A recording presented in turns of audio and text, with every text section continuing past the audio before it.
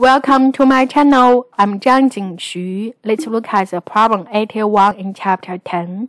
Chapter 10 is about rotational motion. And for this system, we can say initially the position is at A, finally the position is C.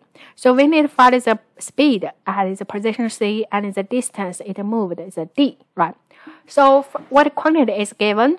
The radius of object is given. This R, capital R is from the A to the C is given, angle theta is given, theta is 45 degrees. Because it tells us the total angle is 135 degrees, so this angle theta is just 45 degrees. Agree? Now we can see from position A to position C, how can you find speed? This time we can consider energy is conserved. The initial energy for A is potential energy, mg r naught, right? From the reference point, we choose at this line, so mg r naught. Now comes to the position C, we can see first if we consider its potential energy. The potential energy is this one. We draw a triangle. So the distance from position C to the reference point, right? And so it must be the r naught, this length minus this part, so we can change the color. Minus this part.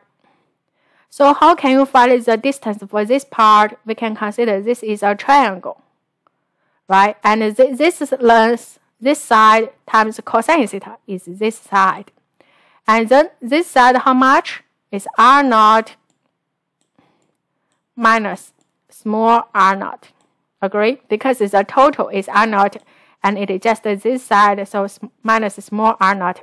Then we get the potential energy for the C, and then the kinetic energy for C include linear kinetic energy and rotational kinetic energy. Now we check our textbook, we can find the momentum of inertia for this object is this one, and omega, relationship between omega and V is this one. So we input I and omega inside. You can simplify the function as this one. And then you solve the equation, get the velocity V at the position C, 1.6 meter per second. The next one asks you the distance D, how much D covered. So D covered, we can consider this point as reference point X equal to 0. And then when at the position C, of course, this object will keep moving. It will do project motion.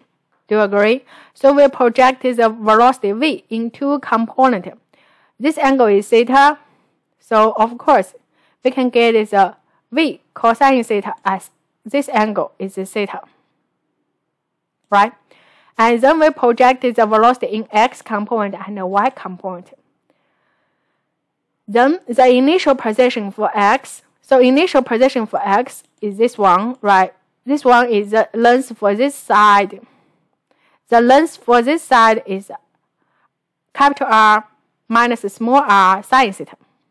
This side, and the initial position for Y component we just did in previous, right? The distance for the C to the reference point, this one.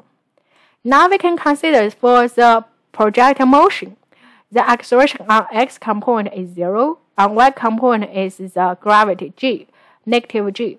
Then you input the known quantities X naught, Vx, Vox, Y naught, Voy inside. Then you can solve these two equations. You find the D. Thank you.